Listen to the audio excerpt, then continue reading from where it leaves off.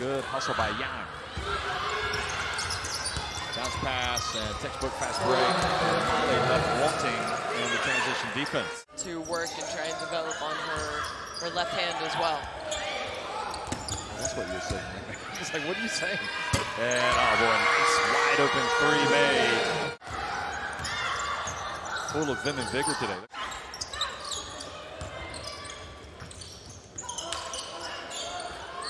And Wu Tong Tong comes out and buries it. And this is going from bad to worse from Molly's shot. Simply can't, Kone's got to do a better job of boxing out. There she is. They pass it to Huang in the corner. Good job, nice hustle. Kanku is can-do for Coulibaly. And again, they dump it to Lee and Brizuela.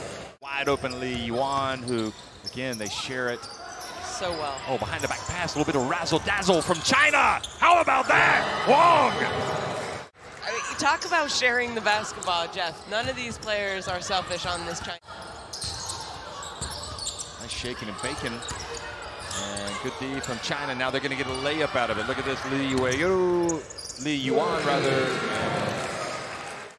Don't forget, China went up by 29 on Nigeria, and in that fourth quarter, Nigeria were able to shave 15 points off that deficit. Huang drives in. And one of the veterans in this team, Huang, open, short.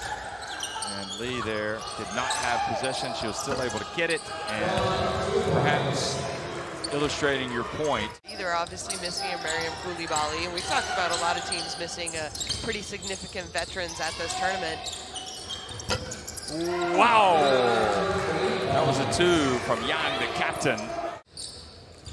Well, nobody has solved the dilemma of Lee Yueru, and it looks like it's going to be enough to get China into the World Cup. And it has taken away from her productivity.